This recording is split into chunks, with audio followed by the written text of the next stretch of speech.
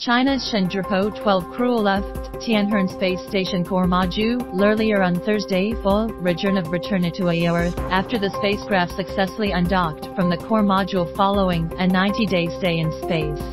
At 8:56 Beijing Time on Thursday, the Shenzhou 12 manned spaceship undocked from the core module of Tianhe space station, according to the China Manned Space Agency. The spaceship, atop a Long March 2 F carrier rocket, was launched from the Jiuquan Satellite Launch Center in northwest China's Gobi Desert on June 17. The spaceship then conducted a fast autonomous rendezvous and docking with the front docking port of Tianhe on the same day, forming a three-module complex with the cargo craft Tianhe 2. The three-month adventure in space of the three Shenzhou 12 astronauts, respectively Ni Haisheng, Liu Boming and Tong Hongbao, has set the longest period space settling on a single mission so far in China's space exploration history.